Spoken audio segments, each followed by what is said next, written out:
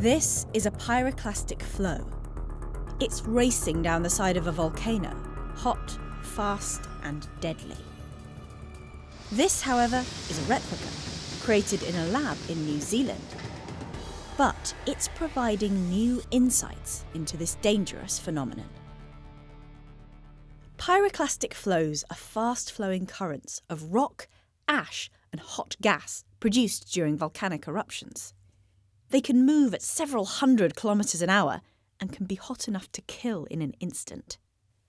But no one knows exactly how these pyroclastic flows move. Thousands of kilograms of dry volcanic material should produce a lot of friction, but they seem to flow like a liquid. So what's really going on inside?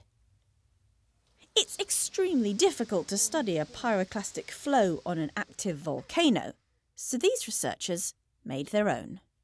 They mined real volcanic material, mixed it with heated gas, sent it hurtling down a chute, and filmed what happened. Through heat-proof glass, they were able to see the ash cloud on top and the denser particles underneath. But surprisingly, at the very bottom, they found that a thin layer of gas had formed. This layer was acting like a lubricant, decreasing the friction and allowing the material above to move further and faster. This new understanding of the anatomy of pyroclastic flows could help volcanologists make better predictions for future eruptions.